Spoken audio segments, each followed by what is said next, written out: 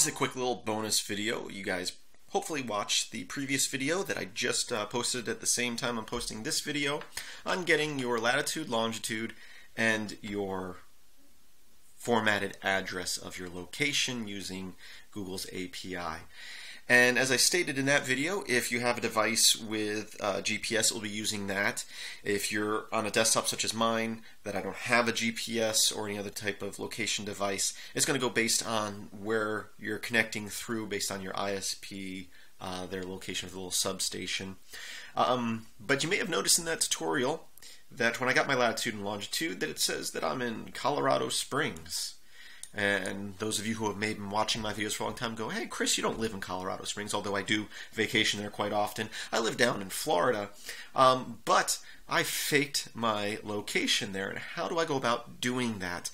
Well, there's different ways of doing it, but here in Google Chrome, if you hit F12 on any page, it will bring up your console log, your little developer tool down here. And as you can see, when I did that, my whole screen changed, not just down there. And the reason for that is because I have had emulator icon clicked here that looks like a cell phone or a tablet, and that changes your screen. And if we go back up to the device here, you can see you can choose a model of phone or tablet. They have a lot listed here, so if you want to see how it would display on a different device, you can see that. It gives you the size of the screen and a bunch of other stuff. But also underneath this emulation options, you have sensor, and I can check this emulate geolocation coordinates, and you can put in some GPS coordinates there, latitude and longitude, and the browser will then tell any application that's asking for your location that that's your location. So I can change these. Let's change this to 5 and see if that changes anything up here. Let's change this to a 5 as well. There we go. Unnamed road in Colorado. So I'm probably out in some field somewhere. Let's go ahead and change it to, oh, there we go. I just removed the number, and let's get another address there in Colorado and Pueblo. So you can fake your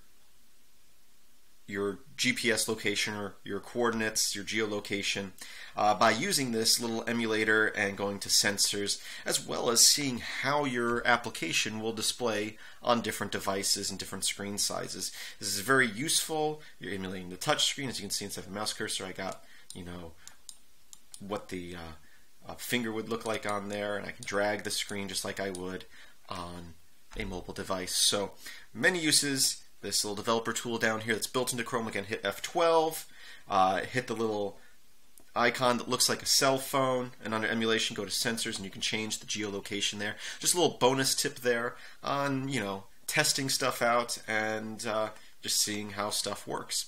As always, I hope that you enjoyed this little tutorial, this little bonus video. I hope you enjoy all my videos. If you do, like, subscribe, share, and also, as always, I hope that you visit my website, filmsbychris.com. That's Chris with a K. I hope that you have a great day.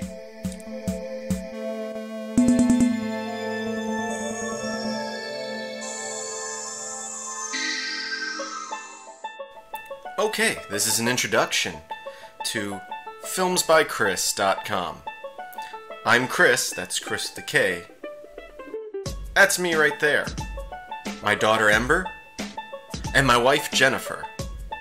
We pretty much live in the swamps of Florida. I'm a firefighter by day, as well as by night. We work long hours. But that's not why you're here. You're here about the videos I put up on YouTube.